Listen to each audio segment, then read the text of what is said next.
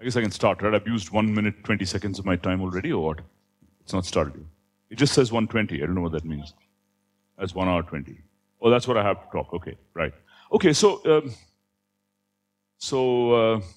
my talk is mostly going to be on the board. I was just going to show one or two sort of motivational movies. And I'm going to be talking about a kind of non-equilibrium system that we call active. And the idea really is that it consists of particles that are actually alive, or that in a suitable sense imitate, suitable and quite limited sense, imitate being alive. So, you know, obviously the big ambition is to try to bring living systems and their constituents into the sort of the warm embrace of condensed matter and statistical physics. And obviously we've only made a tiny bit of progress in that direction. As far as the dynamical and statistical properties that we are interested in are concerned, all that really matters is that the systems we're looking at are made of components or particles or minimal units, each of which carries a built-in and permanent times arrow. So each of them is continuously turning free energy into some kind of movement. And what that means is that every effective degree of freedom of the system breaks detail balance. Okay? So it's not just that it's a driven system, it's a system made of components that are driven intrinsically. And I don't know if I have it in any of my slides, so I'll say it here. We're really trying to talk about what Leibniz, I'm sure I'll get the words wrong, and even the spelling of Leibniz, I don't know if there's a T or not. We're talking about machines whose parts are also machines. I don't know if I got the exact words right, but it doesn't matter, right? Okay, and so, you know, the kind of thing we'd like to talk about really, what we'd really like to know is if you see something like this, is there, you know, can you think of this usefully as some kind of living example of a liquid crystal?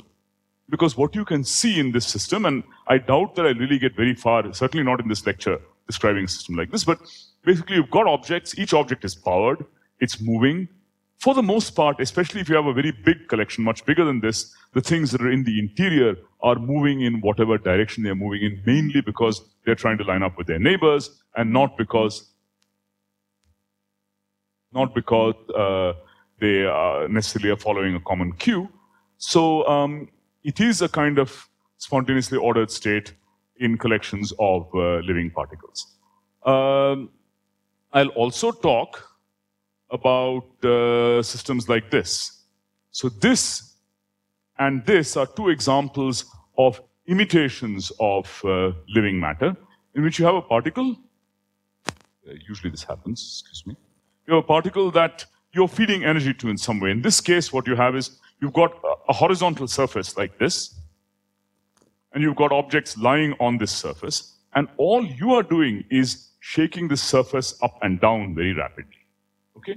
So wherever any particle sits, one or many particles, each particle is getting some kind of energy input from the medium. Okay? And by its construction, it is able to turn that energy input into directed motion. That energy input could be, as in this example, just mechanical vibration, or it could be that you have a particle of this sort.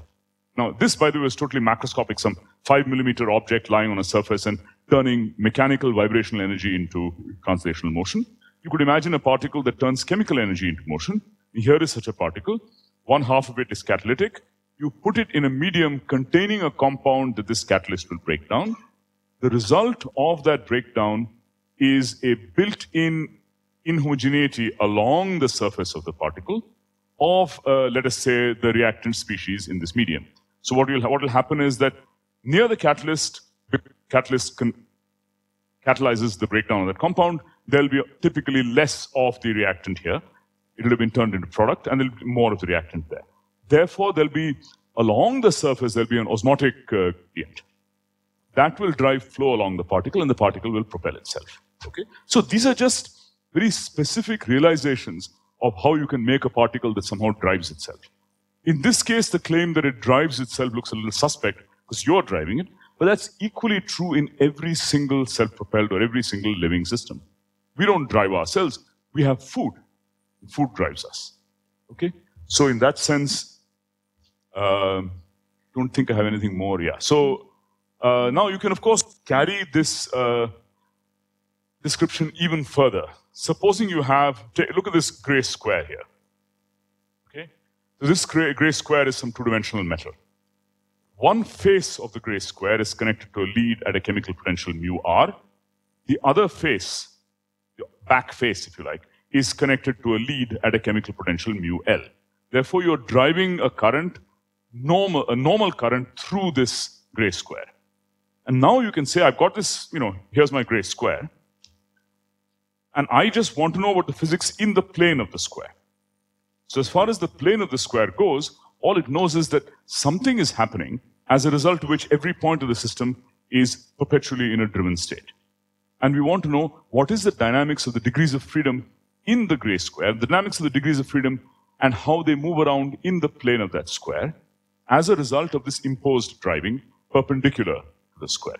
So if you don't know anything about the two leads, you are a sort of innocent two-dimensional creature living in the plane of the square.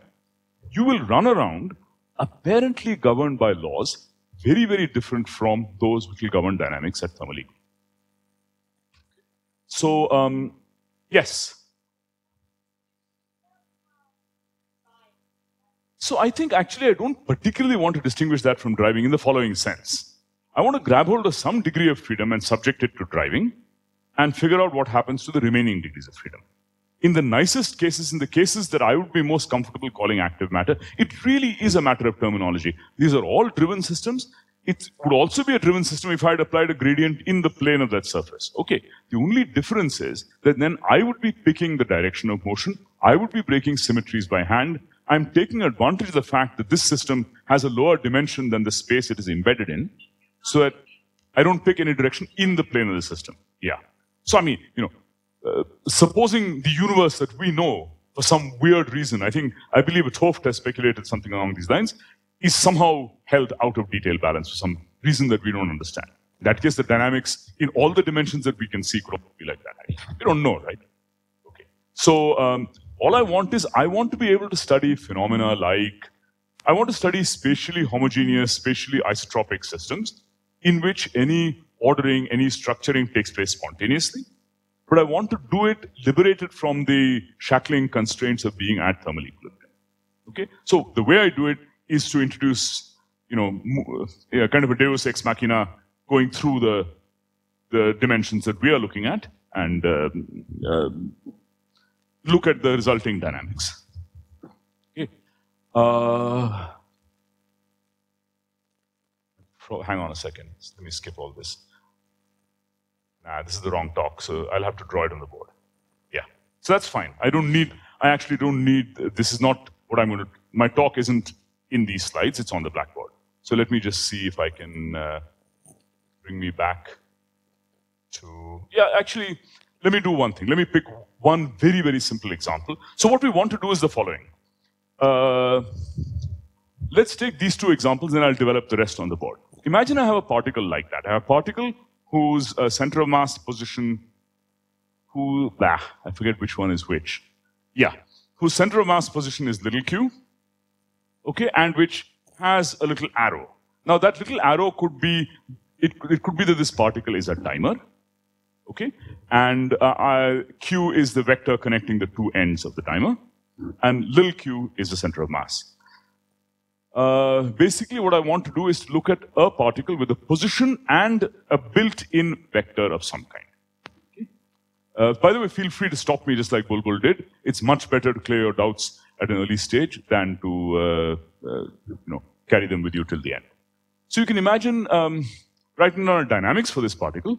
Now normally, if this was a thermal equilibrium particle, then and let us say it was placed in an external potential U.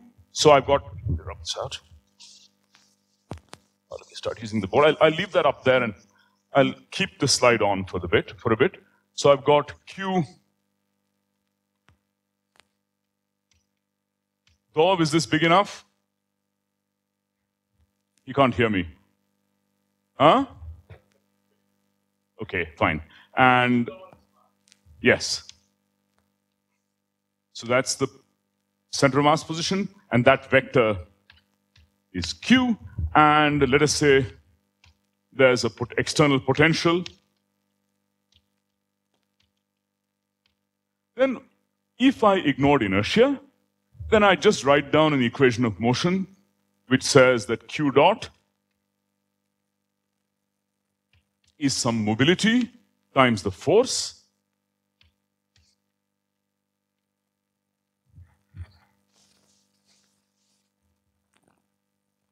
plus a noise which for some reason I've forgotten to put down. And let me just draw this guy here. And if I was at thermal equilibrium, by the way, when I say equilibrium, I'll always mean thermal Gibbsian equilibrium. And it could be that Q is a vector. You can imagine two cases. One where it's a dimer of fixed length, and Q is a unit vector, and all that Q does is to execute rotational Brownian motion.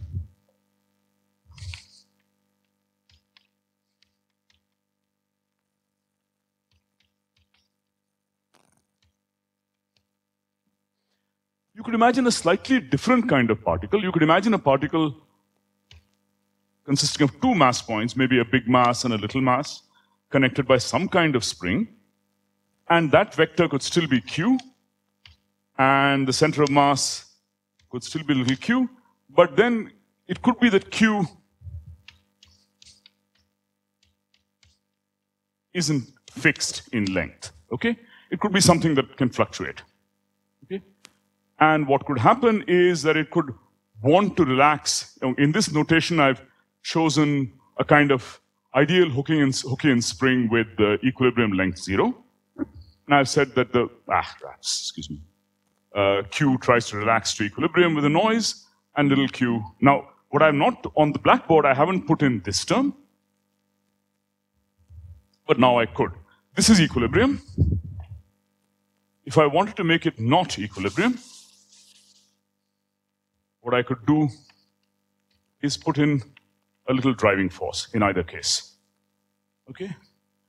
So the picture here is I've taken a Brownian particle, either with a fixed speed or with a typical speed, and I've written down a dynamics in which part of it is equilibrium dynamics, relaxation to thermal equilibrium in an external potential. Q could either have, you could think of something even slightly more general than that. You could say that Q, you could have a potential energy function that depended on little q and big Q. And you could have that Q relaxes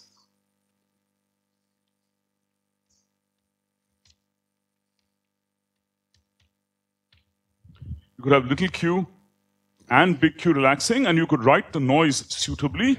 And let me actually do that.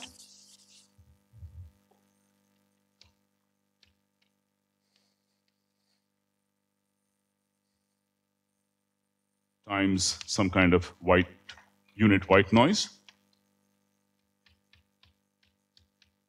The strength being buried in this coefficient. And likewise here.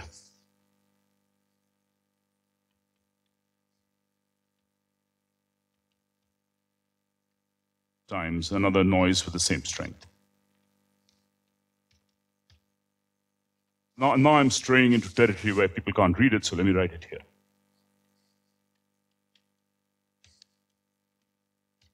This again is unit white noise. If I don't include the term V0 times Q in either case, this is just an equilibrium dynamical problem. I can put the problem out of equilibrium by introducing just one thing, just this. Yes? Yeah. It's the Q dynamic. Yeah. So if I set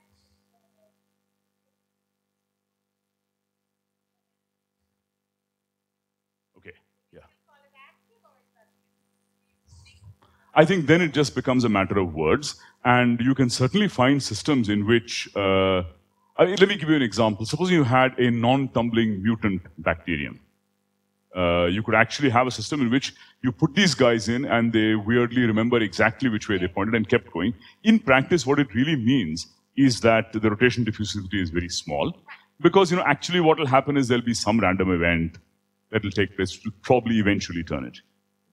So, yeah, I mean, that's a very singular limit, which you might want to take. I mean, in fact, if you look at the movie I showed you, over the timescales of this experiment, it's probably not totally lost its way. So, all right. Okay. So what I want to do is I think now we can close put the screen up.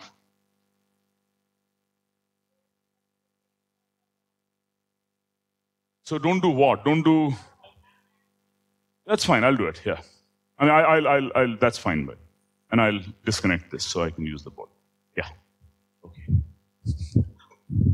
So I had of course stated some kind of, I think I'll drop this. I had stated some kind of lecture plan.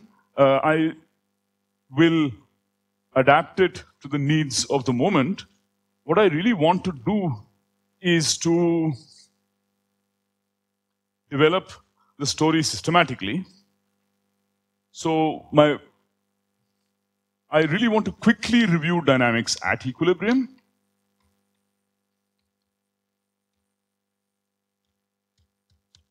Actually, I have a handwritten plan.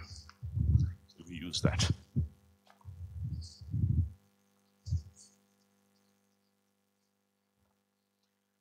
So I kind of told you what active matter is.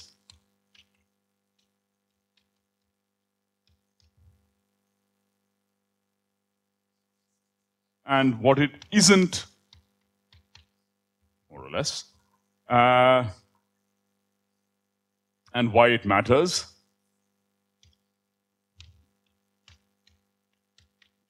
Why you should care about it. Because Dov told me this is what I have to do.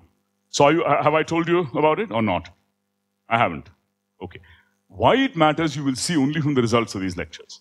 Okay. The reason we want to do it is that it is. So what did you mean?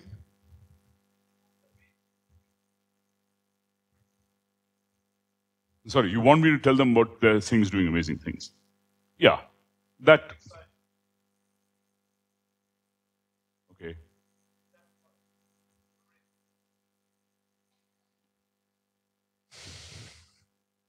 Why did I even give him the chance to interrupt? Yeah. Why am I doing this? Okay. All right. So what I really want to do is, this is the overall aim of my lectures, and hopefully by the end of the lectures you'll see it. But the way I'll proceed is a review of equilibrium dynamics. Very quickly.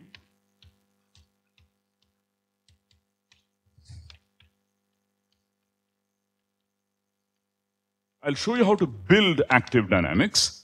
I should give you a reference or two.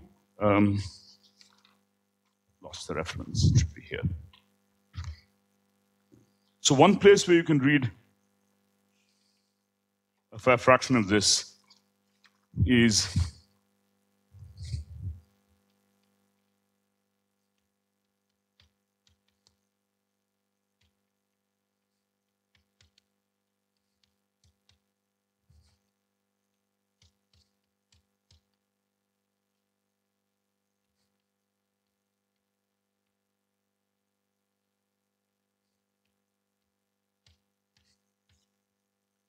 there's also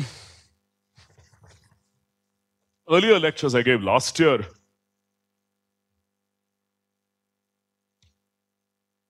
What's it called? Bangalore StatMech School? What do we call the...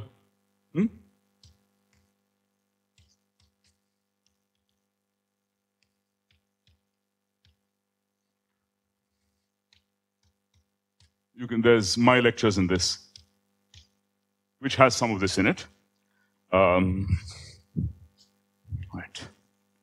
Yes? Sorry? Yeah. So I'll review review equilibrium dynamics, build active dynamics, and then apply the ideas. Since this is a school about entropy,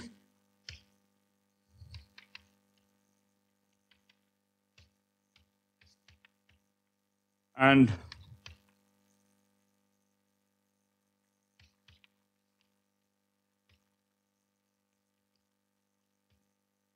active melting of a pneumatic, melting of an active pneumatic.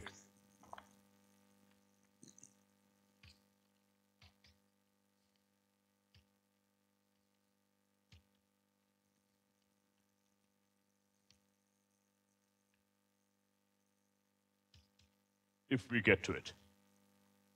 Okay. So then I know I don't need this.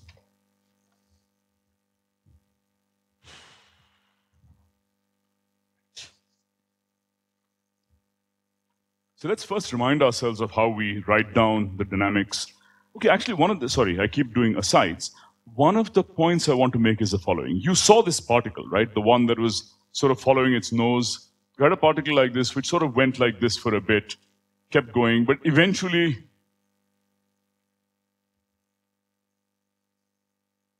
did turn around. So you have persistent motion plus noise.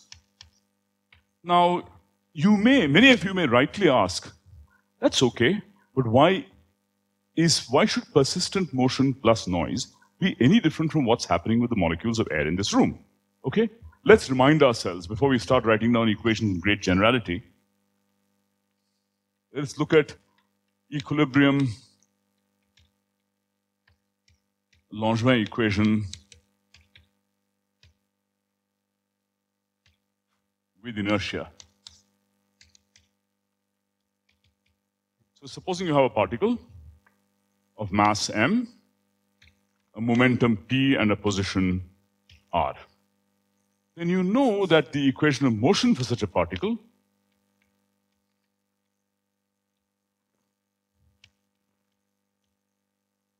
and let's say there's some external potential u of r.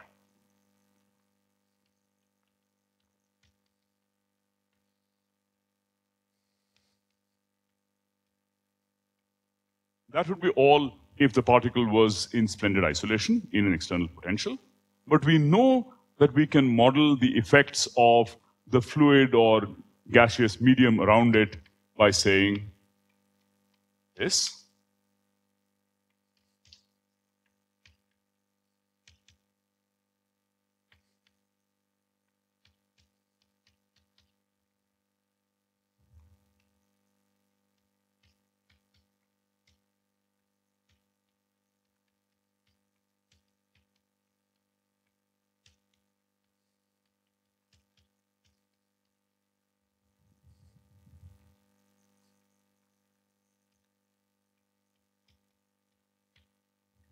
Right?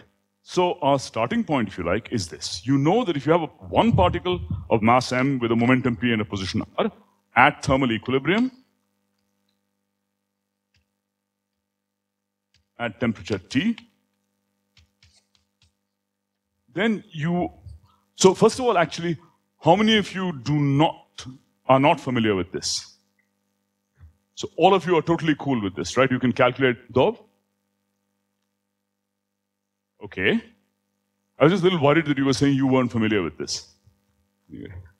So can I take it that absolutely all of you have seen this, are familiar with it, or is it that you're so unfamiliar that you won't even react? Feel free to tell me. Can all of you do things like, how many of you can calculate the mean square displacement of a particle from this? How many, cannot, sorry. How many of you, yes. What have I done wrong? No. This is rate of change of momentum. This is force. I'm okay. I think I've done it okay for a change. Sorry. So I take it that everybody in this room can calculate mean square displacement, can calculate the velocity autocorrelation, all of that. Yeah? Nobody, yes, what? You can't. Okay. All right. I think homework for the particular case, let's give homework and we can discuss it in the tutorial. Homework. 1, without an external potential.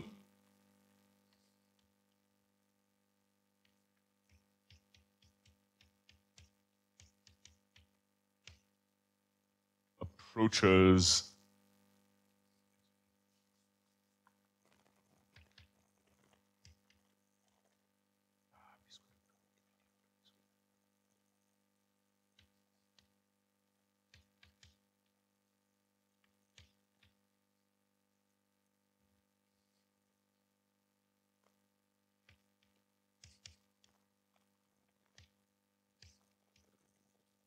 show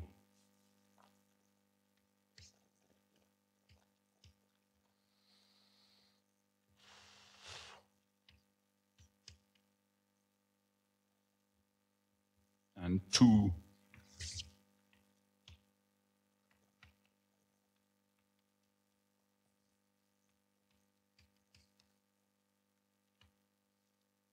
so there's a lot that I do have to assume. Show that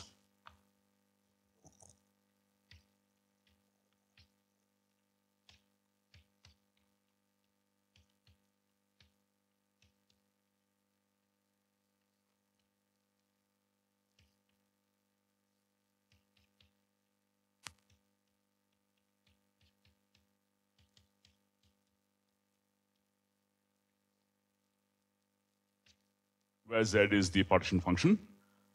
In general, show a few of these things to convince yourselves that things work that way, and show that x of r of t minus r of 0 squared at long times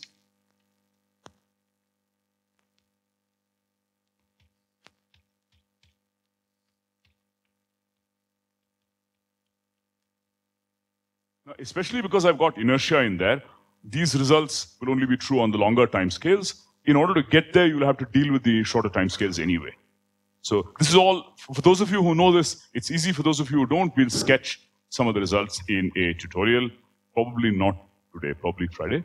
Yeah, tomorrow or Friday. All right. Now, the reason I put this up actually was not so much to teach you about equilibrium physics as to pose the following question. One of the first questions we want to understand is this. We said that an active particle, the simplest active particle, the so-called active Brownian particle,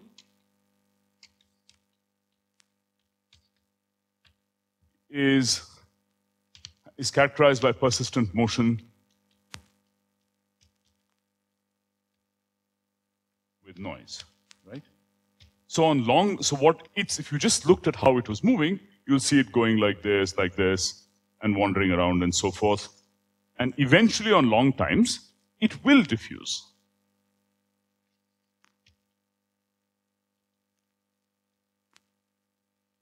You do get diffusion.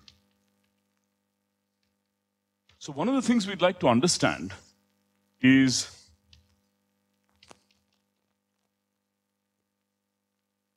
the difference with respect to an equilibrium Brownian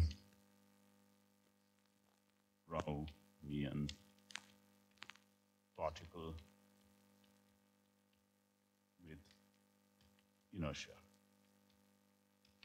Right? Is self-propelled motion for a single particle in the presence of noise merely sort of a minor variation on particles with inertia? The second thing we'd like to understand is that given purely dynamical data,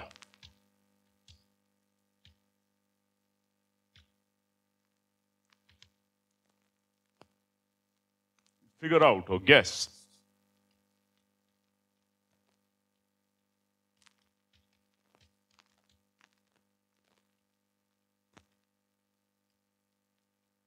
So supposing somebody just gives you, dumps their experimental measurements on the dynamics of some particle. Is there a way of being absolutely sure that this particle is in some sense alive, in some sense out of equilibrium, or not? So I'll try to say a few things about topics like this. And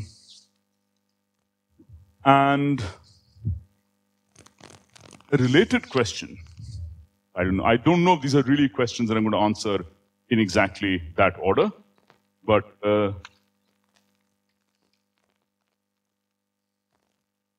supposing you take that system I showed you. Suppose you take a general collection of particles that you are agitating with some noise. Okay? If you look at just the position, suppose you've got a surface and you're vibrating it and you have a bunch of little beads on it, and the beads sort of jostling around and moving around. Even though you know it's a driven system because you're pumping energy into it. Okay, so let's take a case of macroscopic particles subjected to noise of which you are generating, not a collection of particles in contact necessarily with a thermal bath. Then what will happen is the particles will sort of move around, jostle, pump, etc. It's true that the energy they lose on collision with each other sort of goes off into the universe. So it's true in practice that the way you are maintaining that state is by your explicit shaking of the system. Nevertheless, if you just watch the paths of the particles, could it turn out that an effective equilibrium description nevertheless emerges?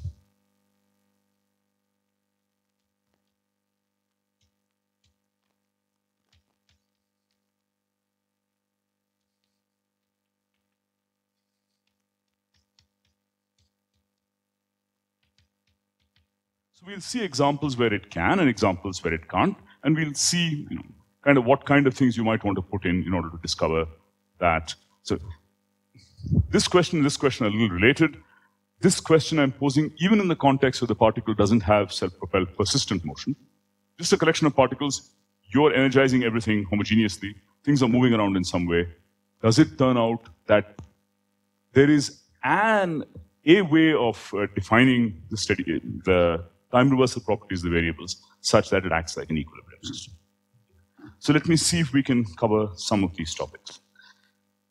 The first thing I want to do is to give you a kind of prescription, and that prescription is largely spelt out in both these articles on how to build equilibrium, how to build active dynamics from standard Ramaswamy equation dynamics. So I'll keep that on there for a bit.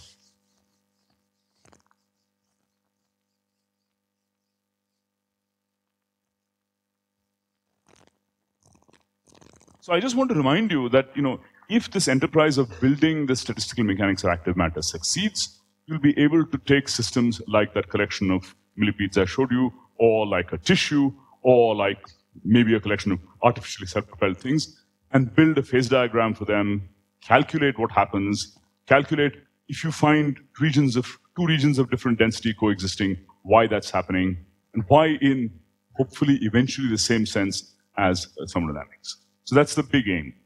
Okay? Though I was looking terribly worried. I'm using them as a kind of indicator. You just sleepy? Okay. All right. Okay. So let's.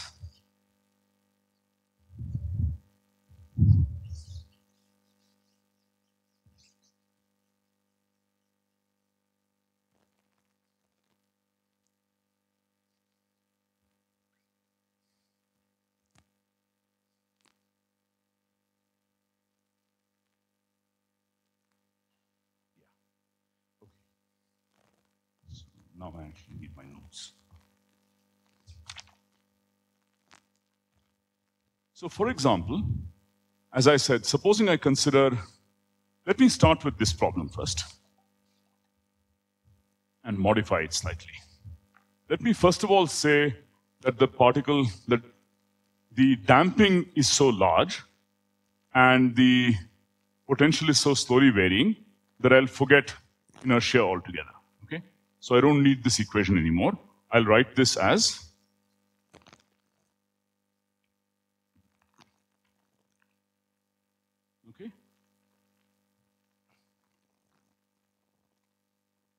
and just for convenience, I'll rewrite this as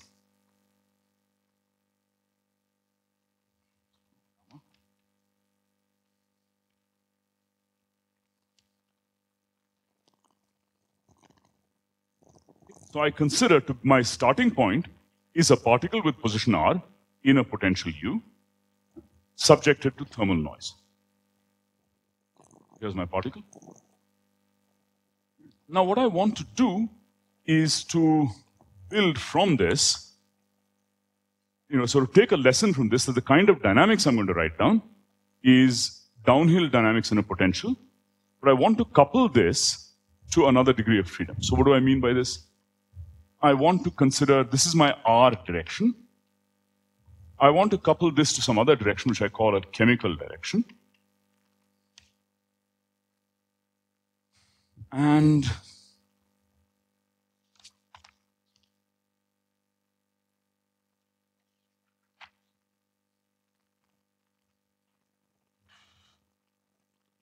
just give me a second. I'm having trouble making up my mind about something. Let me tell you where I'm going before I go. Okay. I have a particle. It's moving in space. That particle is in contact with some external driving force, and that driving force you can think of as, for example, a chemical driving force. So this direction means number of fuel molecules consumed.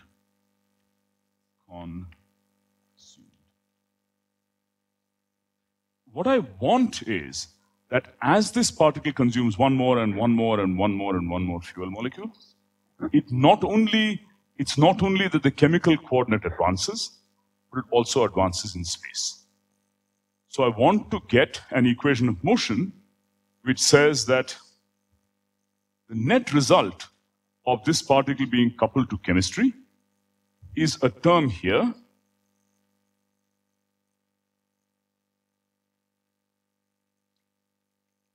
So let's take an ultra simple case. Let's work in one dimension.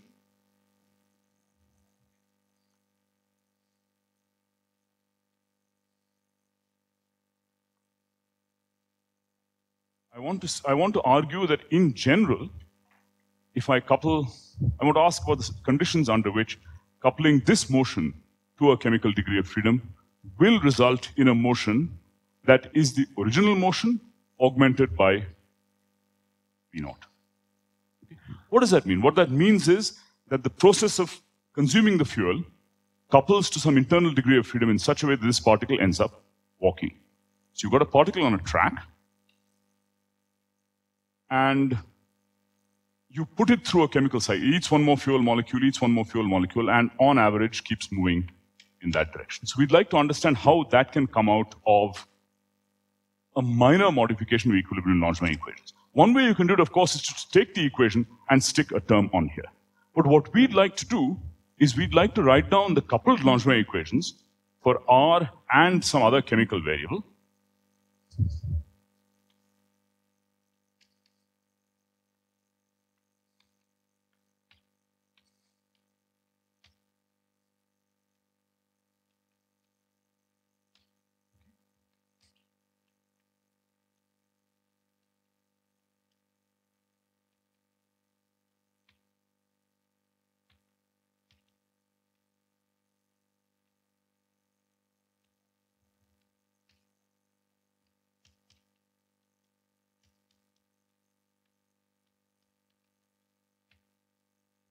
So, for example,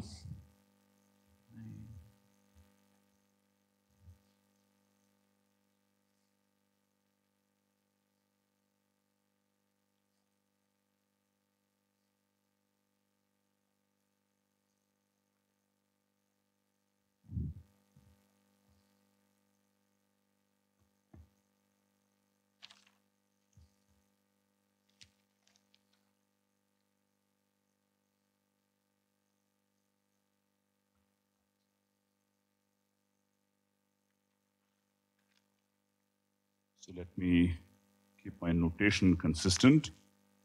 So I've chosen R to be my chemical coordinate, okay?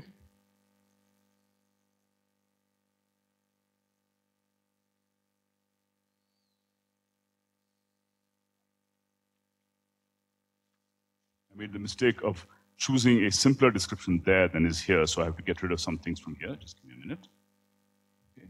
So I've got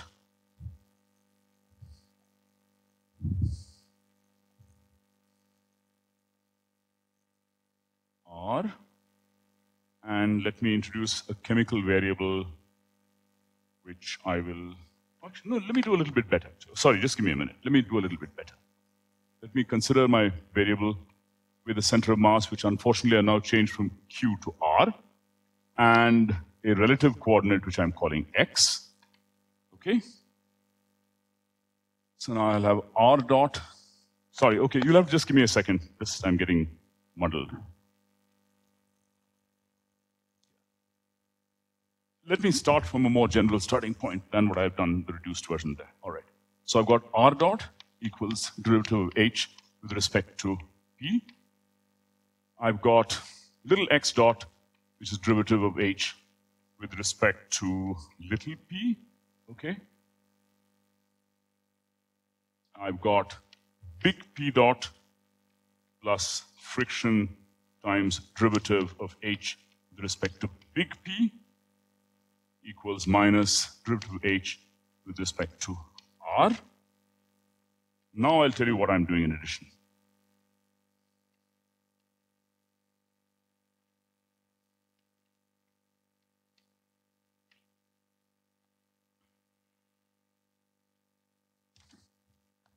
Do some erasing before I can make this make sense. So what I have is I have H, which is a function of R, P, little x, little p, and a chemical coordinate, which I'll call N. Okay? So this is my chemical direction, N. This, in general, you have more than one direction. These are the spatial directions. Okay? So first I write down equilibrium Langevin dynamics of all these variables. Okay? So what will happen then is I'll have, guys, you have to give me a second. I'm suddenly losing track of something. Just give me a second.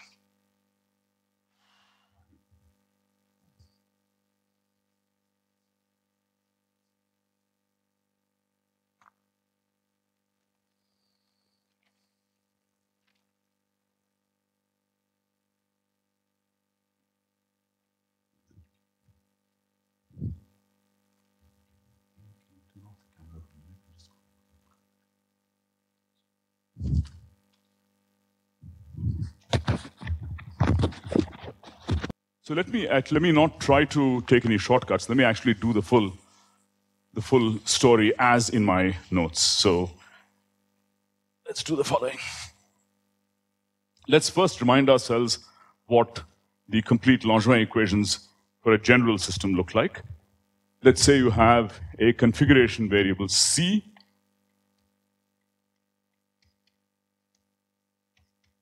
Now, this could be microscopic phase space coordinates,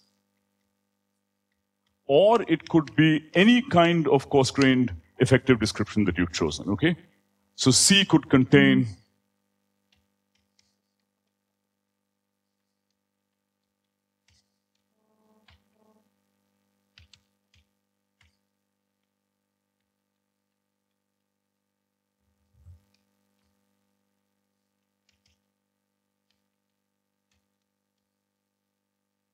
okay, so let's say C is some vector, C1, C2, blah, blah, Cn. Some of these could be position-like, some of these could be momentum-like, doesn't matter. Okay? The general form that your equation of motion would take, and H is the complete energy function of all these variables. Okay? If it's a microscopic system, it's the actual Hamiltonian. If it's some reduced system, it's the effective Hamiltonian, which you can think of as a partial free energy based on coarse-graining the system to some degree. Okay, in other words, you have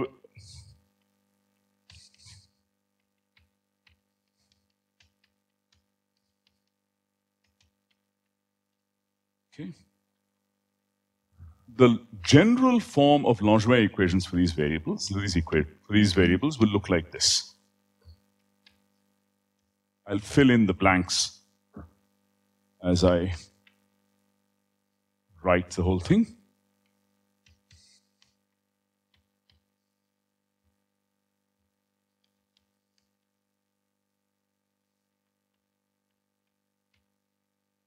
Something. So now let me write this here.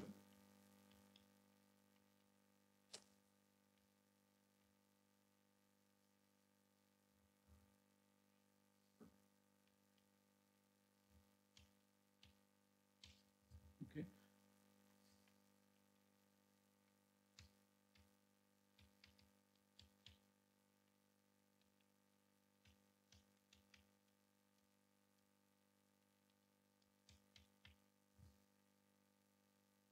And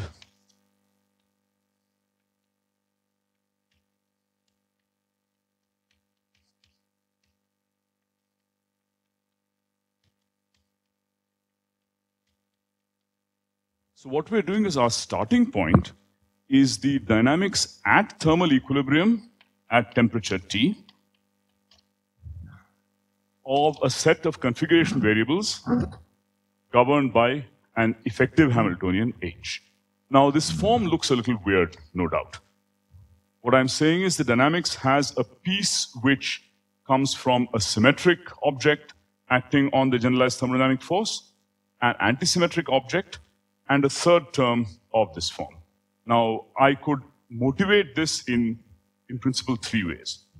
One, I could just remind you of a comparison. Let's look at the simplest case. X dot equals del H over del P. If you have just an X and a P and a Hamiltonian, which is P squared over 2m plus some potential energy of X.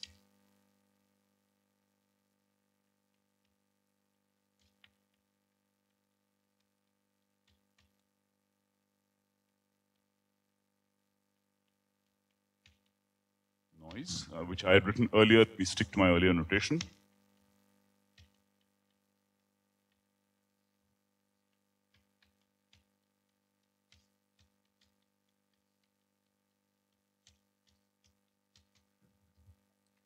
If you look at this pair of equations and this general form, you can see that this bit has, if you look at this bit and this part of the dynamics, that's like the piece coming from the antisymmetric bit. Is that point clear? Right? X dot is, so think of a matrix 0, 1, -1, 0, acting on the vector del H over del X, del H over del P, right? Then X dot will give me a del H over del P. P dot will give me a minus del H over del X. Yes?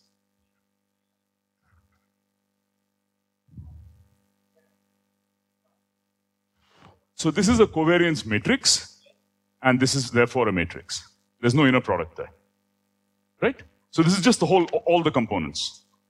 All right. So I'm just saying that this form is a natural generalization of what I'm writing down here, and I will tell you little by little why this is the most general correct form. Okay? So first, let's recognize bits that are familiar. There's this bit. Then you notice that there is no damping term in the X equation, which you know because the relation between X and P is an ideal. Where's my mic? Can you hear me? No, it just sort of fell off my ear. Yeah.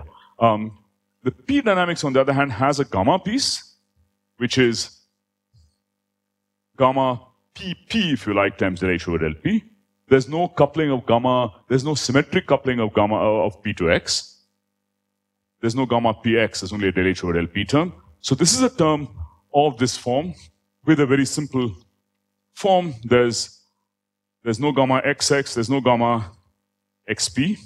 There's no gamma px, and there is a gamma pp, right? So this is our gamma in this case. This is our w in this case, in this very simple case, right? Okay. Yes. Is the reversible dynamics of the reversible Hamiltonian dynamics of the original system is all it is. The only thing is that when you promote it to a general description of an arbitrary set of variables which you've... See, the point is actually, given a microscopic set of degrees of freedom, you can write down the coarse-grained dynamics for anything you like. You can build any arbitrarily complicated object out of the original microscopic variables and build their coarse-grained dynamics. In nice enough systems, you have an objective criterion for doing that, where you say you look at only the slow variables. Those slow variables could be slow because of conservation law, broken symmetry, etc. But in principle, you're entitled to do it for anything. Okay? You say, I'm going to look at everything slower than some time scale tau. Then everything faster than that time scale tau, you treat as instantaneous, and everything slower, you treat as the slow variables. So I'm saying that for any such process, any such projection onto your designated set of slow variables, you can write down a set of equations of motion. What you need is that, given those slow variables, either, by empiricism, or by general arguments of symmetry, or by calculation from microscopics, you'll be able to figure out what the equilibrium probability distribution for the slow variables is. The importance of that equilibrium probability distribution is not just that you can write it this way, because you can take any object of this form and write it in this form. This guy generates the resulting dynamics of the effective dynamics of the slow variables. Right? The terms in the equation of motion are descended from this energy function. When you do that, however, if you try by pure guesswork to imitate this form of the equations of motion and say that, the microscopic dynamics looks like this. I mean, the true microscopic dynamics is only Hamiltonian dynamics. But Langevin already told you how to manage the trick for the case where you look at one slow particle position and momentum in a medium of other particles. He said it turns out that all you need to do is to put in a damping like this, and a noise like this, and this agreement between these two will guarantee thermal equilibrium. For reasons that I'm sure you can all figure out, or we can do for homework. Okay. You might be tempted to say, therefore, all I have to do is to write down.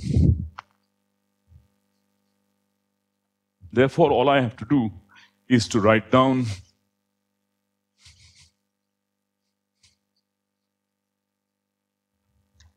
might be tempting to say all you do is to say that you've got Ci dot is equal to some... Now I'm writing explicit components, okay?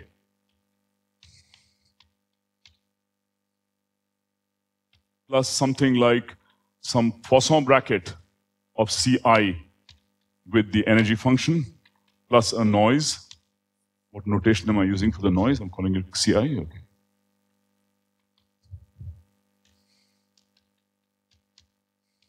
You might think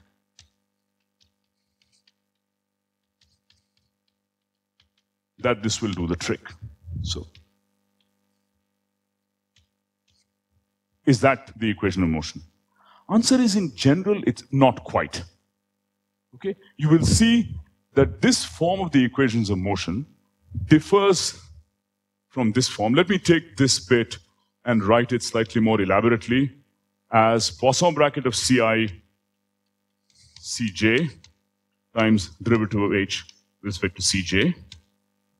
Okay? Thereby identifying Ci comma Cj with, I've got this, yeah, with my present notation, there's a minus sign there. So what am I doing? I'm starting with the equations that we know and love. I'm trying to generalize that to an arbitrary set of variables constructed from the microscopic variables. And I'm asking, is all I have to do to write down the equations in this form?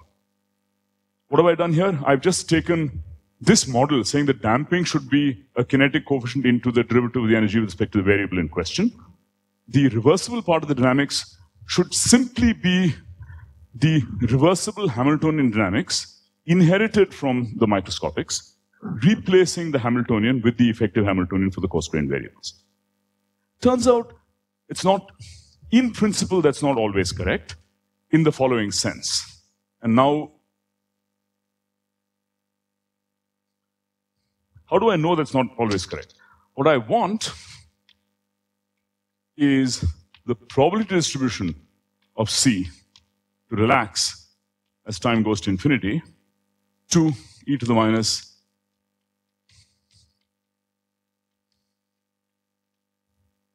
okay. And it turns out in order to do that, I need to include this term.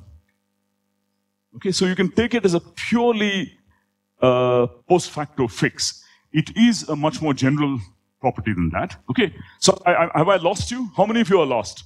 Feel free to put your hands up. All right, so let me do it again. Yes. Say it again. Yes.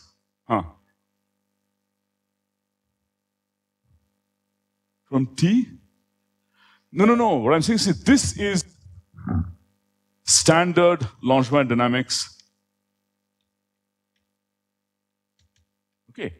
You can check explicitly for this case with the equations in this form that it will relax to the correct thermal. It will relax to probability of x and p is e to the minus p squared by 2m plus u by kBt. Okay, that weird extra term doesn't show its face. So the point is, I'm claiming to you, without proof at the moment, that if you try to elevate this to a general principle that we can always write down the dynamics this way, it turns out not quite. It turns out if you take a set of equations of motion of this, form, where all you have done is by blind imitation taken this and written it here, and then build the equations of motion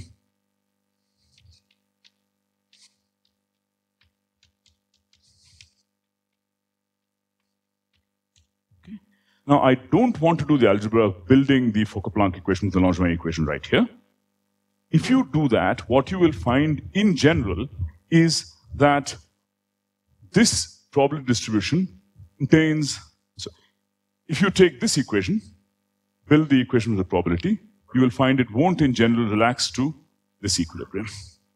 But if you put this term in, it will. So that's one way of viewing it, that this is a repair job. You started with simple Langevin equations. You said, I can do this all the time.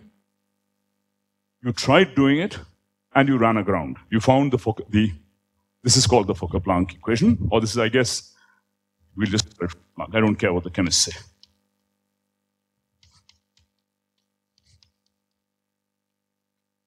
If you write down the Fokker-Planck equation for the probability, what you'll find in general is that it will not reach the correct equilibrium. And in order to reach the correct equilibrium, you need this term as well to be present. Okay? You can do better than that. You can start with a microscopic description and formally carry out a projection to constraint variables. So if you start with a microscopic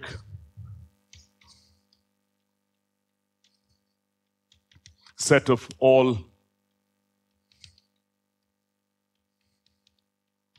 phase space coordinates and project to a set of slow variables, you will find, let's call the slow variables something C.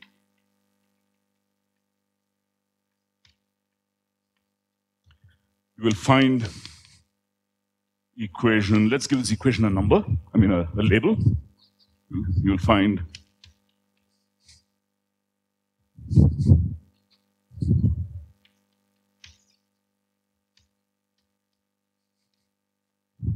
So what I've tried to show you so far, so this actually is a good exercise. You can actually take an equation of this form,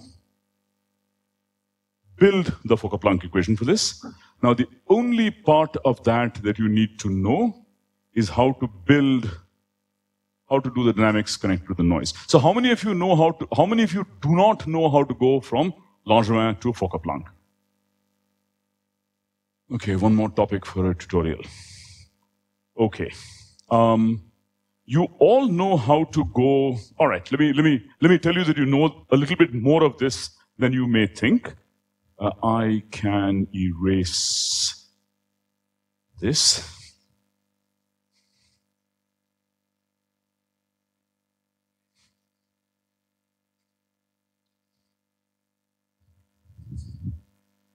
So supposing I tell you that x at time n plus 1 is equal to x at time n plus epsilon at time n, where epsilon at time n is plus or minus some number epsilon. Okay, with probability half each way. Then you know that x will diffuse. If you then go to x dot equals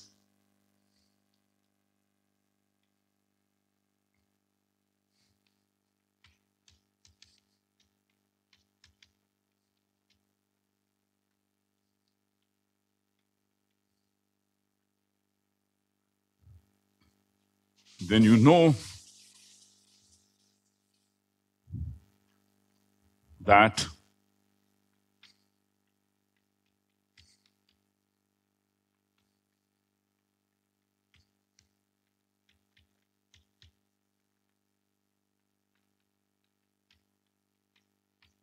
have I got that right? Is that a 4 pi? Somebody in the room will know it. Okay? And you know, let's call this P of x and t. And you know that del P over del t will be d .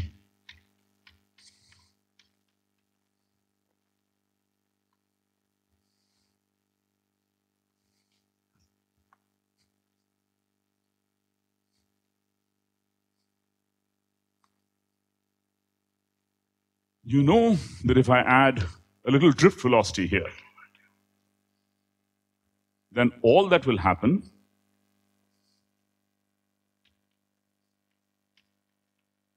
this part is obvious, right? If my velocity is v, then the probability current coming from that bit is v times p. Yes? Sorry?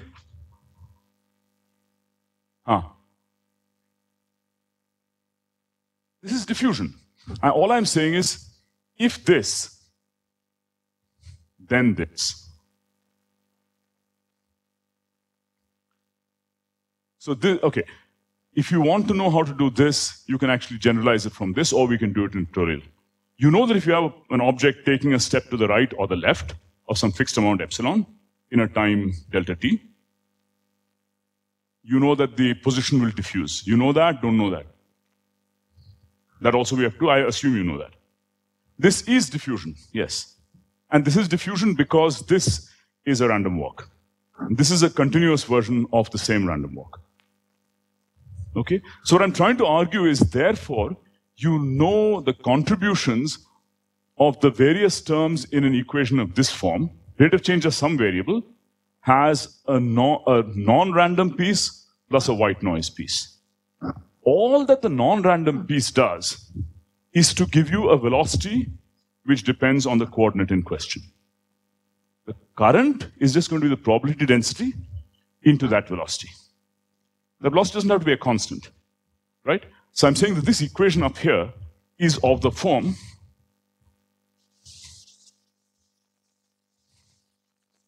this equation can be written as c dot is equal to some velocity of c plus a white noise.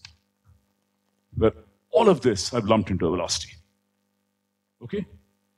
And therefore I know that the probability of C will obey a piece which is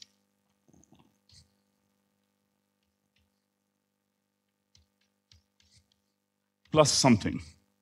I claim that something you know from this elementary example elevated to this version in a continuous time picture to this. The difference here will be that my noise, whose correlator unfortunately I rubbed out,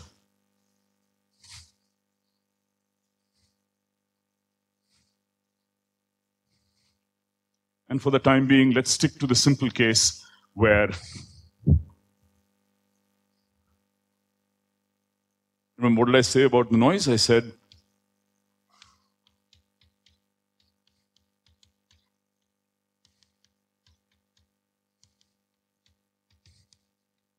let's take gamma to be a constant matrix, okay?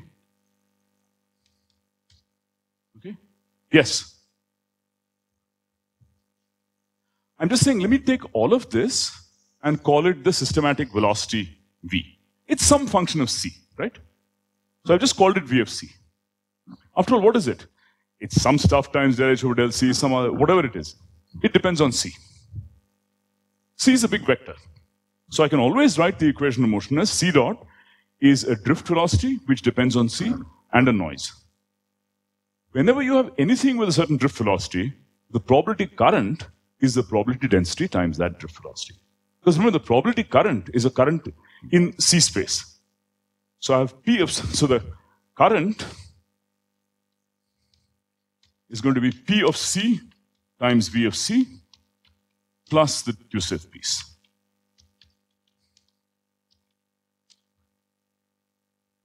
In the simple case of a one-dimensional random walk, you can figure out that that diffusion part, that part will just give you diffusion. In this case, the only difference will be that the diffusion, there'll be a diffusivity matrix. So what you will end up getting, let me write this down by pure assertion and then maybe derive it during the tutorial.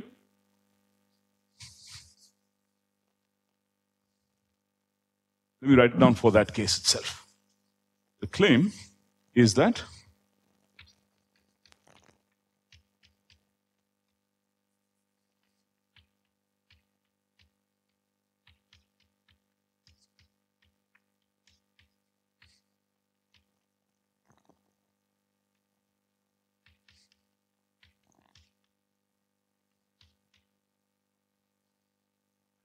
let's give it components.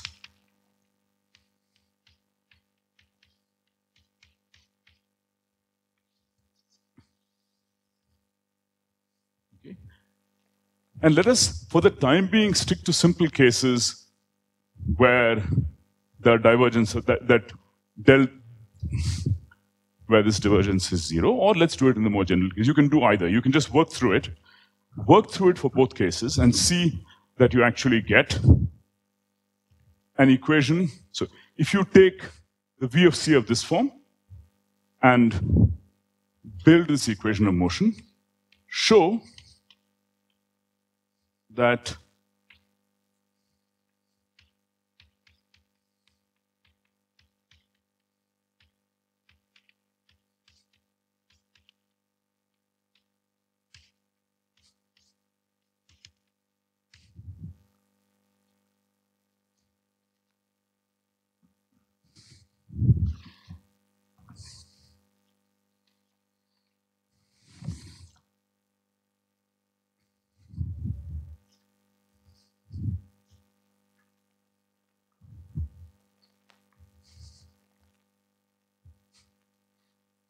now what we want to do, so this is for a completely general case. The C equals, it's a big set of variables. So at the moment what I'm saying is C includes the spatial variables and the so-called chemical variable. Okay? Then what I want to do is I want to hold the driving force in the chemical direction constant and see that the end result is that you end up getting terms in the equations of motion for this physical variables, which you wouldn't have got earlier. I mean, for example, let's again go back to an example. Our old friend, the timer. Okay. Supposing you start with a particle with a coordinate q and a particle with a position here, center mass position q, and this dimer variable capital Q. The question is, no matter how funnily shaped and how vectorial and anything this particle is, at thermal equilibrium, the Q variable won't start running in one direction determined by capital Q. Right? I mean, you can have a particle that looks elongated, it's pointy at one end, fat at one end. If it's at thermal equilibrium, it won't start taking off in one direction, because if it did, then you could extract energy from heat at no other cost. Right? Okay. The question is, how does coupling to a chemical variable give rise to that drift term? So let's see if we can demonstrate that case. Okay? So let us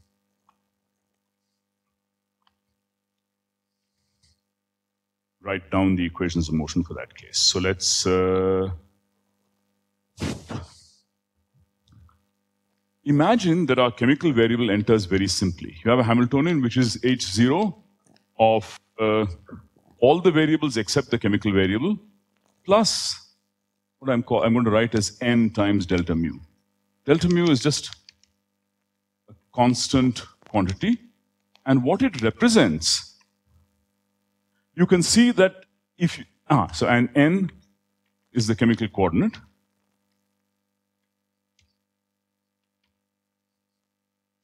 So proceeding, I guess maybe I should write this as, so a little worried about the sign, but it doesn't really matter. This combination says that if I change the number of fuel molecules consumed by 1, I change the energy by an amount delta mu, right? Delta mu equals change in energy if n is changed by 1. If I eat one more fuel molecule, how much do I change it? So maybe in that sense I should write it as minus n delta mu, but it doesn't matter, we live with it, okay? So what we want to know is now what we want to do is we want to keep delta mu constant. So first we're going to write down the dynamics of position, momentum, and n. Okay, write down the dynamics of, so let's take the specific case where our variables, C, is one or more position variables, one or more momentum variable, and n. We write them as a column vector. Okay? And I want to write down the dynamics of x, p, and n, and I want to show that you get this drift. Or rather, sorry, I have to, not x, p, n, I have to write down, it's a dimer, so dimer coordinates, dimer momenta, and then write in more detail.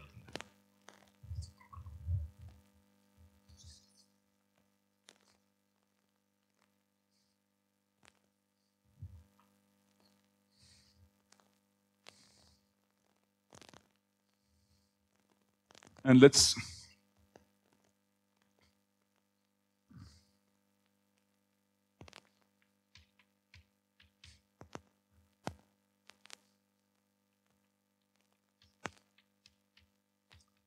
assume that the x, for simplicity, let's take the x variables not to have any damping piece, okay? Purely reversible.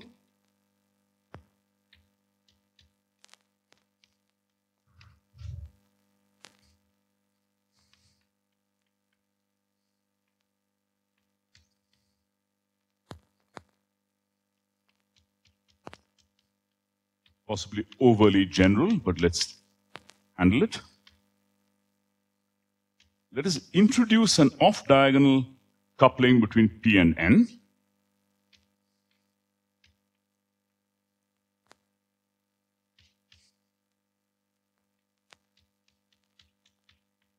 So I'll make this simpler in a moment.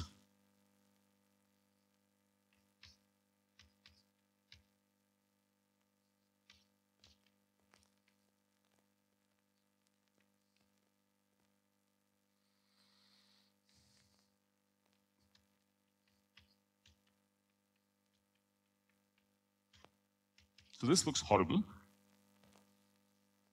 Let's see what we can do with it. What all I want to show is that the moment you introduce a term of this form, okay, let's just work it out. Okay. Specifically, for example, let's take xi.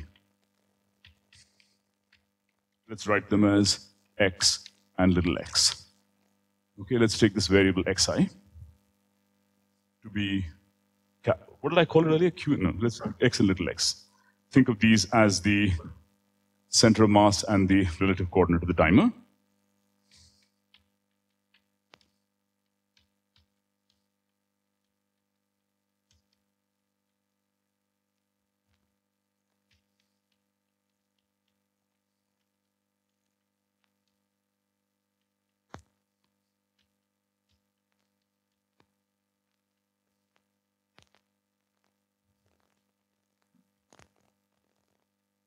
Plus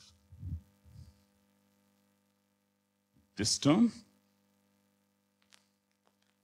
So the crucial thing in all of this is that you introduce off-diagonal couplings which depend on the internal coordinate. So let's take gamma pn, sorry, not gamma, wpn.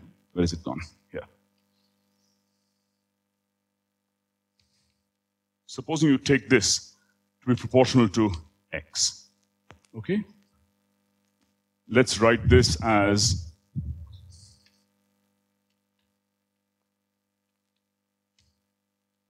some coefficient times the relative coordinate. Then you end up getting plus a noise.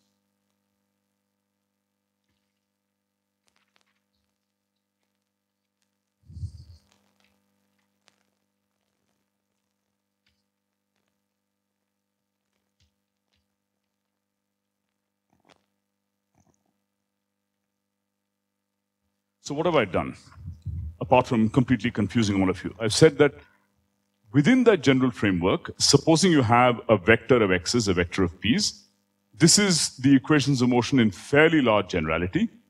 The only thing I need to do is to find some way in which the center of mass term in the equation of center of mass momentum will have a force proportional to the relative coordinate of the dimer. So if this is my relative coordinate of the dimer, what I want is if the dimer, which I'll draw like this, has an extension in some direction, thereby defining a vector in that direction, I want it to get propelled. And my argument is that if that is to happen, it has to enter the P equation of motion through a term proportional to x. P dot is even under time reversal. X is even under time reversal. So this whole term is a coupling whose symmetry under time reversal is the same as P dot. Rats. Huh? No, I know it's not my phone. Yeah. So the claim is, if you simply introduce an off-diagonal reversible coupling that couples the spatial momentum to the chemical force, sorry, my notation is bad, I should have said delta mu is del H over del N, which I have here. If I introduce a reversible coupling between the momentum and the chemical driving force with a coefficient which depends on the relative coordinate, that produces the desired driving force in that direction. Now, at the moment, if you write down the dynamics in this form, this is still completely equilibrium dynamics. If you hold delta mu constant, okay, so the only difference between equilibrium dynamics and active dynamics is holding this chemical driving force constant. If you write the dynamics in this form, if you write it as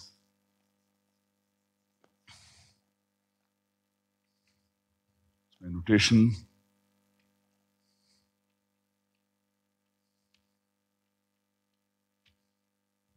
and you write down the N dynamics up here correspondingly, which I have not written. Now, if you write down the equilibrium dynamics of N, then what you have is you have a flat chemical landscape. You have the chemical variable moving back and forth. You have the particles executing thermal Brownian motion. All you do is if you insist that the chemical reaction go in one direction, and you introduce a permitted coupling between P and N of this form, and you hold this fixed at some value delta mu, and because the object has a vectorial asymmetry, you say that a term proportional to x is allowed here. The end result is that you have found the term whose coupling to the chemical variable will give you self-propulsion. Okay, I mean, that is the level at which this treatment works. So what it says is that you start out by arguing that if you've got a vectorial law, hold it, you drive it out of equilibrium, it will start moving in some direction. This tells you the way in which that out of equilibrium motion will happen. by starting with equilibrium, remember the important point I want to make here is this is equilibrium Langevin dynamics for a set of variables, namely little x, big X, little p, big P, n. In principle, I could even have introduced some weird momentum conjugate to n if I wanted. Okay? So you start with x, p, and n, equilibrium dynamics. You build their Langevin equations. You allow off-diagonal couplings.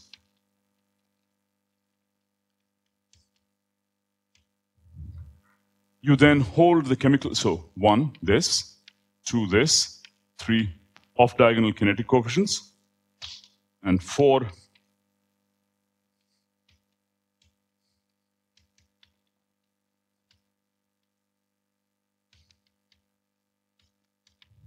and the end result is that if you allow the off-diagonal couplings that to depend on the various coordinates in the problem, for example, in this case, on the dimer extension, then you find the equation of motions acquires or sprouts terms that you would not have had in the equilibrium dynamics. Okay? The important thing to note is that all of this, even though I'm introducing X dependence in these couplings and so forth, all of this is done at the level of a linear response theory, because what you have is driving forces proportional to the force. I mean, fluxes or dynamical processes proportional to the chemical driving force. You never go to higher orders. The only thing you do is you allow the coefficients to depend on the coordinates in question. So I never go to higher order than delta mu in any of this. Just that I allow these guys to depend. So the picture, if you like, is that you have the spatial directions, the chemical directions, and you drive this way, but because the landscape has some kind of cross-coupling which you can think of as grooves, if you put an object in this landscape and you try to push it in that direction, while being pushed in that direction, it also ends up getting pushed in this direction because the grooves mix the two directions. As a result, you get motion in the spatial direction due to pushing in the chemical direction. I agree I made slightly heavy weather of it, but I'd be happy to answer a few questions if you like, rather than do any more algebra. So in the next 2 lectures, I'll do the following. I'll discuss entropy production in active particle models. And in the 3rd lecture, depending on how far we get to the entropy production, I'll talk about the defect-mediated melting.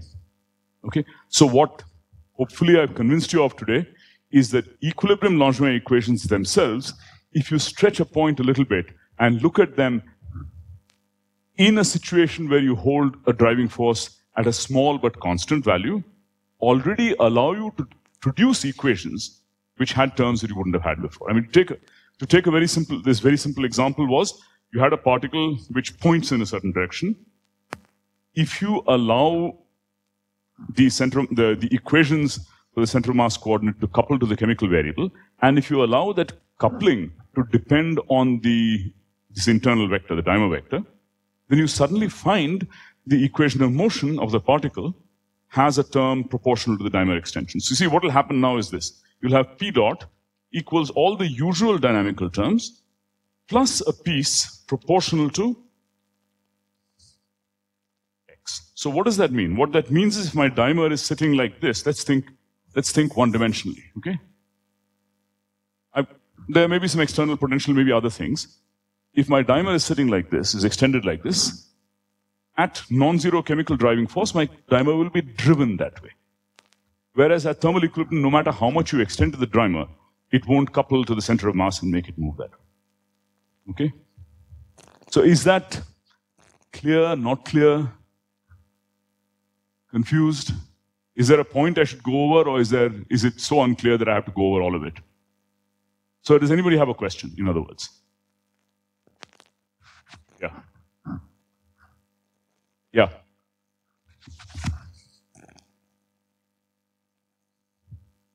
Say it again?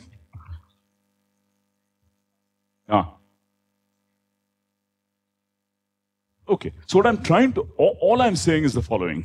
This complicated derivation I went through was simply to say, let me just reiterate this little bit, okay? The way we're writing our equations of motion, in this very general framework, we're allowing reversible and irreversible Onzaga couplings, as they're called, amongst the dynamical variables. Every term in the equation of motion is a gamma or a W times an appropriate generalized force.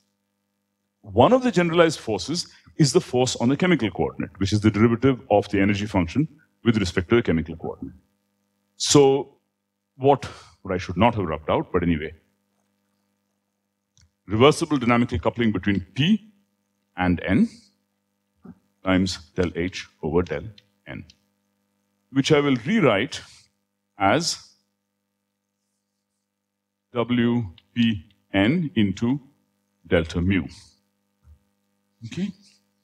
Just using a different name for del H over del N. Since my system is equipped with this internal vector x, I will consider the possibility of WPN being proportional to x. So I'll write WPN is some coefficient times x. Okay? Therefore, this term now takes the form minus zeta delta mu x. So what that means is, at any given moment, if the dimer is extended by some amount x, this thing propels itself by that amount x. Okay? Now, that doesn't in itself make it a classic self-propelled particle. What it does, and we'll discuss this next time, is it... Oh, I should have... Though, what did you written here? Police line? Let me keep it.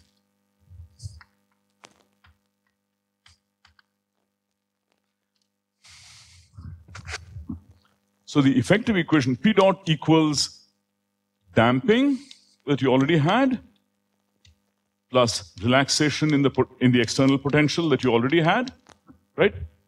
Damping, relaxation in the external potential, plus noise, plus a term proportional to x. Now, what does that mean? Let's understand what that means by looking at the dynamics of x, okay? So I think we really need to do this if we want to understand this fully, and we can rub this out, and we'll close with that. X has a dynamics which is x dot equals P by M, and P dot plus gamma del H over del P. Let me write this x dot equals del H over del P.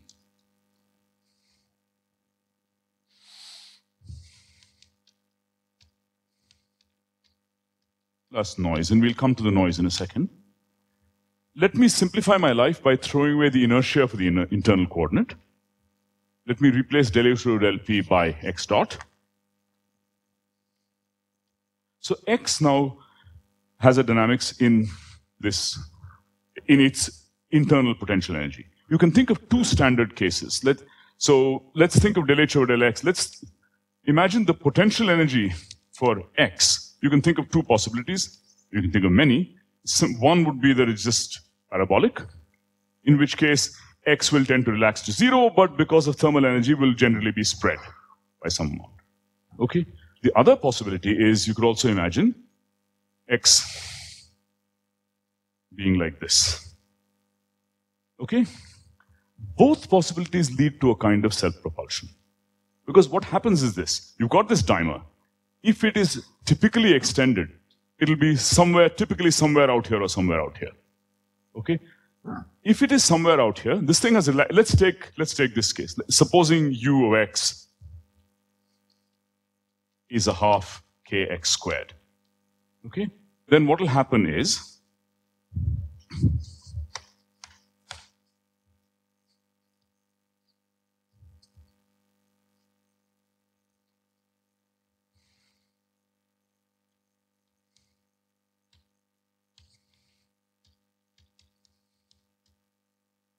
Right?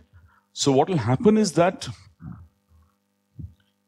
you'll have sort of x will usually have some RMS value, right?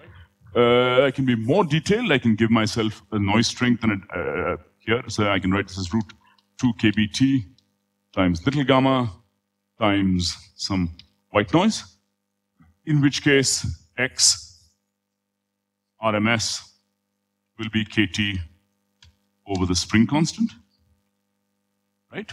If you assume x sort of relaxes relatively quickly, then typically what will happen is your dimer will be extended this way or this way. Let's think of it, it's kind of a weird imaginary dimer where the internal, you've got an object with two ends, but the two ends can kind of go through each other or go over each other or something, okay? So dimer can be extended this way or this way, okay? So dimer is extended by a typical amount of that much it's gone. Where is it? I seem to have lost it. Oh, it's there. Excuse me. Yeah, it's kBt over. Okay? By some typical amount, kBt over spring constant. Okay? So what will happen is you'll have this object, and at a given moment, it's sort of extended like that. It's trying to relax back. But when it's extended like this, it'll start running this way. Okay? And of course, x is relaxing back.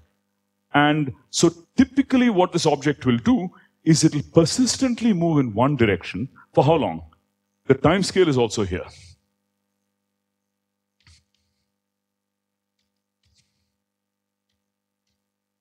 It'll persistently move in the same direction for a time of order gamma over k.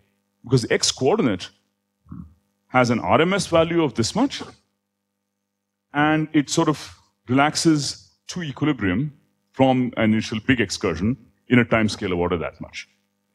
So this object acts like a self-propelled particle with a drift speed which is given by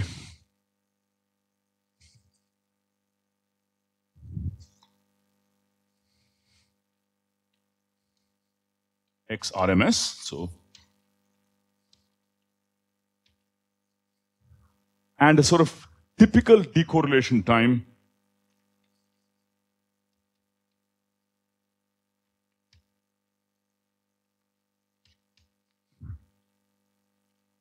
you can do something more fancy. You can have a potential like this.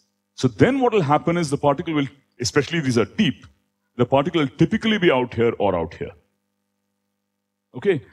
So the difference is that in this case, the velocity distribution will be peaked at 0, but you will still have velocities that turn around. Here, the velocity distribution will be peaked at plus minus this value. Yes? Okay, so this is what I meant by saying that the moment you introduce a coupling of the spatial coordinates to the chemistry through this term, if you allow this guy to depend, for example, in this case, on the internal coordinate, then what happens is once del H over del N is held constant and introduce the simplest possible dependency, namely linear, the equation of motion acquires a new term that you wouldn't have got in equilibrium dynamics. And the reason you wouldn't have got it is you had to hold this chemical driving force constant and you sprout this term. This is the very simplest of the possible new terms you could get. And certainly if by pure thought you were to write down the equations of motion for an active dimer, you would write down something like this. You'd say, well, if the dimer is extended that way and it's out of equilibrium, then it knows the difference between that way and this way. So it should start moving that way. Okay? This tells you how that can come out of fundamental Marjolein equation dynamics, provided you allow off-diagonal kinetic coefficients and you allow those off-diagonal kinetic coefficients to depend on the coordinates in the problem. Okay? So I admit that I gave an overly general construction of the equations of motion, but that is to somehow emphasize the great generality of it. The two cases you want to take away are that for a problem of a dimer moving in any internal potential, these two being the two simplest paradigmatic examples, you can get this term proportional to x is what applies to this. Here, of course, the you have to write down. It's all right in either case. It's good enough. It's still proportional to x. This form of the dynamics holds in both cases. The difference, the case I've written down here, the statistics and relaxation of x is for this case. You can write down a similar statistics and relaxation for x in this bistable potential as well. This will give you something that's more like a really persistent particle with a well-defined speed given by that value. Okay, so that's what I want to say. Yeah. Right, right. Yeah, no, it doesn't give rise to off-diagonal terms. If ever you want a machine in which some chemical reaction drives you in a spatial direction, you have to have a coupling, you have to have a kinetic coupling between the chemical process, between the process of consuming one more fuel molecule, and your spatial degrees of freedom. So the off-diagonal coupling, if you like, is the theoretician's way of writing down the fact that there is this coupling. Because I'm not showing you the actual design of the machine, right? I'm not telling you how the molecular motor works. I'm just saying there is something. All that machinery is stuffed into saying there is an off-diagonal kinetic coefficient. There is a kinetic coefficient. Yes, just a minute. That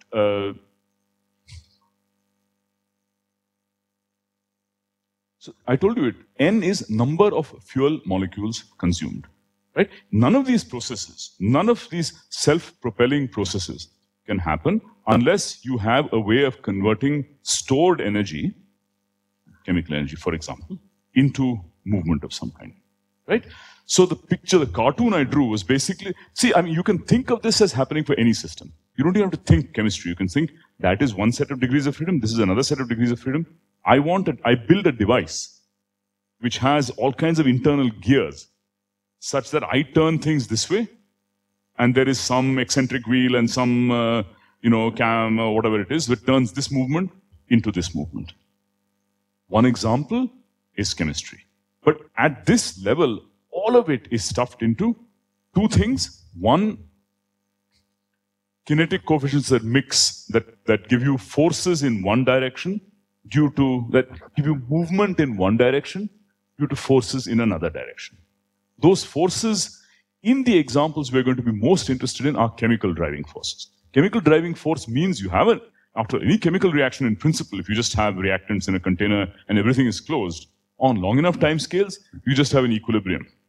But in practice, what happens is that some energy goes out and it's very hard to drive the reaction the other way.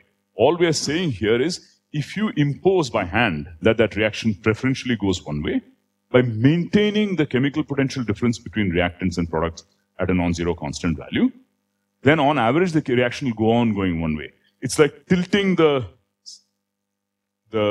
surface on which the chemistry is taking place in such a way that your reaction goes primarily one way. It's like every time one step of one fuel molecule is consumed, you top up the fuel tank again. If you keep the fuel tank topped up, the reaction will preferentially go one way. This is all, if you can think of it as almost a metaphor for what happens there, but what it is a rendition in the simplest mathematical terms of what happens in that problem. Okay, and moreover, if there is such a coupling, that coupling is allowed to depend on the dynamical variables of the problem. And what I'm showing you is that given that this problem has an internal variable little x, and given that dp over dt is even in time reversal, and given that this is again a coordinate-like variable, this whole object has to be even under time reversal. Right, because it's a coupling between to a coordinate-like variable. Okay, and so if you want a coupling to little x, this whole thing has to be a reversible term. Why? Because it depends on little x and n, and not on any of the momenta, not on any of the velocities. Right? Again, you go back to this simple dynamics. There are two kinds of terms here. Let me write down the dynamics in the form p dot plus gamma del h over del p. You see that there are these terms. This is a momentum. This is p over m. It's odd under time reversal. This is x dot. It's odd under time reversal. This is reversible Hamiltonian dynamics. Likewise, this is p dot. This is del h over del x. This is even under time reversal. This is even under time reversal. Right? Because there's a p and a t here. This term has a p and no compensating time. This is odd under time reversal. This is dissipative. Even. Reversible. Right? So, this term, because we want it to contain an x and it contains an n, derivative with respect to n, this is even, so this is a reversible dynamical term. So, this comes from the class of terms, I guess, that I've rubbed out. So all that's being said is, one, you must have a coupling between the chemical and the physical, the spatial degrees of freedom. Two, if that coupling doesn't depend on the internal coordinates, that will just introduce some constant term in the equations of motion. That, of course, is perfectly possible. But our interest is in understanding how to describe a self-propelling dimer in this language. And the way you do it is by allowing this term to depend on x. The simplest allowed dependence on x is linear in x. It's not as though it's a derivation. This is really a restatement of the fact that a vectorial object, when held out of equilibrium, is going to start moving in some direction if there's a medium for it to push against. And this is just a way of rewriting that in this language. But it just tells you that it descends directly from ordinary Large-Wang equation physics. Okay, you had a question, Saptarshi. Okay, so let's understand detail balance. The dynamics that I wrote down initially was detail balance respecting dynamics. Then what do? I deliberately hold this term constant, right? And now I'm in a state where I'm breaking detail balance. Why? Because I'm driving a chemical reaction in one direction.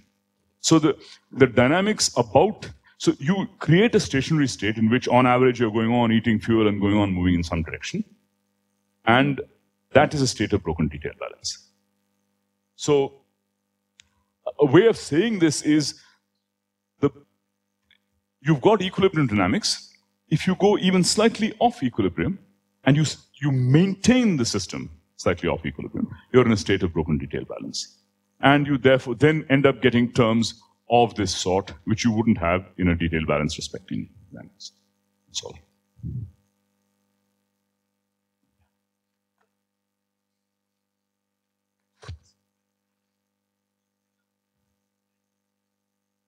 Yeah. Tell me again. Right. Exactly. Yeah. And so, but the point is, so now you might think, look, why is this different from a particle with momentum and inertia going in some direction and coming back? So in the next lecture, when we calculate entropy production, so it's actually a very important point. After all, if I had a thermal equilibrium particle in a potential and I kept track of inertia, it would also have dynamics that kind of looks like this. How can you tell the difference between this dynamics and equilibrium dynamics with inertia? How is persistent motion similar to and different from inertial motion? So we'll see that by calculating entropy production. And we'll see that in some cases, even though we know in our hearts this is a driven problem, an effective equilibrium description will emerge, and in some other cases it won't emerge, and we'll be able to calculate correlation, response, see how they're related, and in some cases it will look equilibrium-like, and some it won't. So that's, yeah. So somewhat rocky start to the lectures, but